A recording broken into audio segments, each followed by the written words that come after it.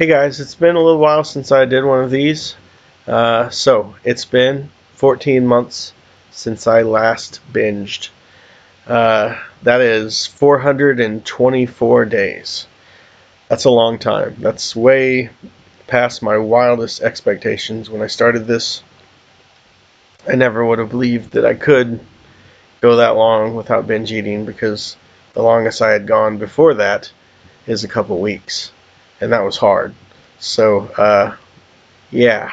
Um, Boom.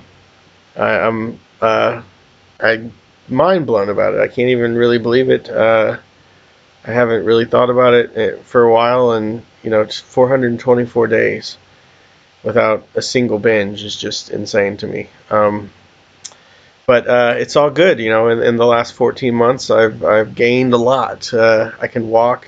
I'm even starting to jog now. Um, it's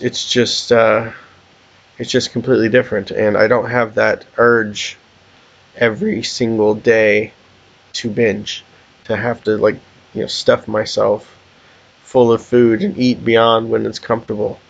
Um, that compulsion that's just took control of my life for so long, and I can only credit my meal plan, cutting out the sugar specifically.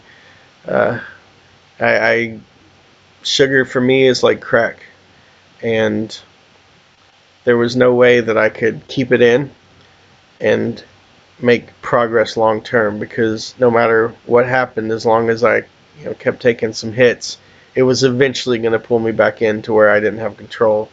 And that was the whole issue with me, is that I was in an out of control spiral. And that's when I finally realized that this was, I mean, it was my fault to an extent, because I was choosing to do it and I got myself in that position. I'm not trying to say that I'm not to blame, but uh, as far as the day to day, it was really out of my control. I didn't want to binge. I There was a period for like 2 years where I was like, tomorrow is the day I start. Tomorrow, because I couldn't go to sleep at night. I couldn't even live with myself the way I was, compelled to do. I knew that it was wrecking my health. It was wrecking my life completely, and uh, I just, I just needed to tell myself that, and I believed it. I wasn't lying to myself. I believed it. Tomorrow I'm going to start, and then I would get to tomorrow, and it was just so hard. It was just so impossibly hard that I would just say, okay, I need one more day. One more last meal. Let's make it a doozy. And that's how that disorder or disease or whatever you want to call it. That's how it manifested with me. It was this perpetual tomorrow. I'm going to start tomorrow. I had more last days than anyone. I just, every day was my last day, and that was the reason I was eating so much in my head. Not because I had binge eating disorder, but because this was my last day. Well, it was because I had binge eating disorder, and it took me to accept that in order to take the steps I needed to take to alleviate it. And I didn't even know they were going to work, but 14 months, no binges. I think that's probably a success as far as binging. And it's just, my life is so much different not having to deal with that. So I'm happy and grateful to be here.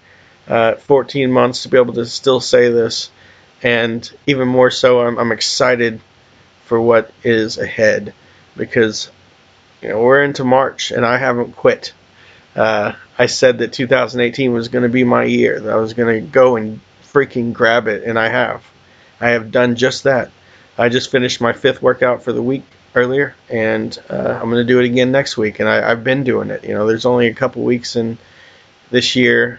Right after New Year's, I took like an 8-day break, and then I realized I need to keep a schedule that I'm expected to do, or I fall back into old patterns. So that's what I've done, and I haven't binged. I haven't went off plan.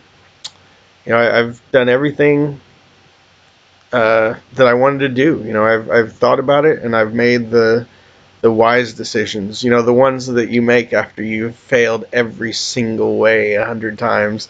When you reach this Zen place. That's why I say failure is not really failure. It's just learning.